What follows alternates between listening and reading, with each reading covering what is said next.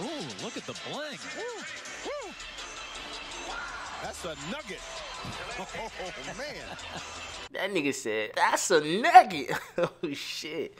But, hey, man, congratulations to Gucci and Keyshia on the engagement, man. I wish y'all nothing but the best. Many more years together, you know. Hey, be successful, be great, man. But look, I'm going to touch on 2 topics in this video. 2 topics. The first topic I want to talk about is about why people keep hating on Gucci. Like, bro, I dead ass seen grown-ass men hating on this man because he proposed to his girl. You 30, 40 years old, but you think it's not cool to have a wife? What the, like, how the fuck do you sound, my nigga? Then folk keep saying, oh, I want the old Gucci back. Man, shut that lame ass shit up, bro. That same shit he was doing back in the day is the reason why his ass was in prison. Like, how y'all wishing on another man's downfall, bro? This man got out of prison and changed his life for the better, but you want him to get back on the fuck shit and go right back? This man happy as hell living his life. He ain't getting no younger. He gotta, you know, grow up and mature. So what's the problem? Some of y'all folk really want to see somebody down bad before you see them up, bro, and that's sad. I just don't understand. In a moment like this, everybody's supposed to be happy, but motherfucker nitpicking every little thing, calling his girl a thot. Like, goddamn, bro, like, what you so pressed about, bro? This not your girl. Gucci man want her, he love her, so why you worried about it? You not going to sleep beside her every night, so it don't even matter. But now let's talk about these relationship goals. This shit be irking the hell out of me too.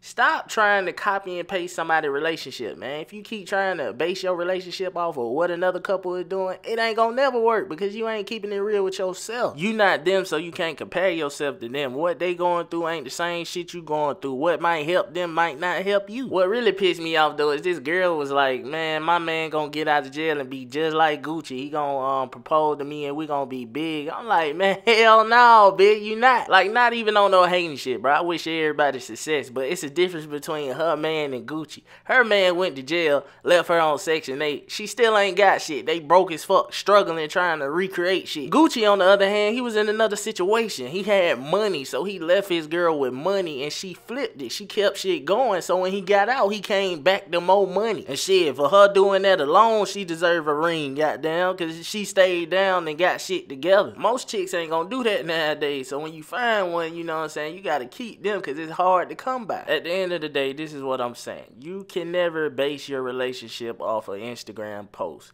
You cannot sit here and think that your relationship will work because of what somebody said on Twitter or Instagram. Yeah, celebrities live a lavish lifestyle and some of the stuff they do is enticing. You know, you grow up looking at them, so it's natural that you want to live like them. But they not showing you everything. You know, they reveal what they want you to know. You're not seeing their whole life. They have problems that they need answers to, just like we do. Celebrity couples are not immune to this shit, bro. This is real life. And until you understand that a relationship is 50-50, until you understand that sometimes it ain't gonna always be peaches and cream, until you know for a fact that, hey, it's girls out there that look better than my girl, and you know, for a girl, she may think dudes out there look better than her guy, but until you appreciate that person and really love that person for who they are and understand that relationships come with ups and downs, you ain't gonna never be happy.